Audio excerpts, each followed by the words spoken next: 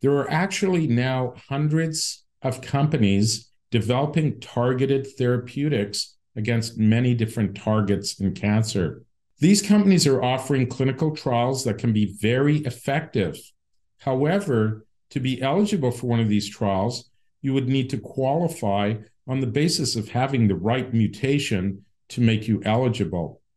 If you don't have the test, there's no way you can be eligible for those studies to get access to innovative and potentially very effective therapy.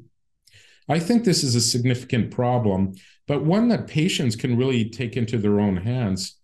If they're aware that testing was not done on their case material, they can request that testing can be done.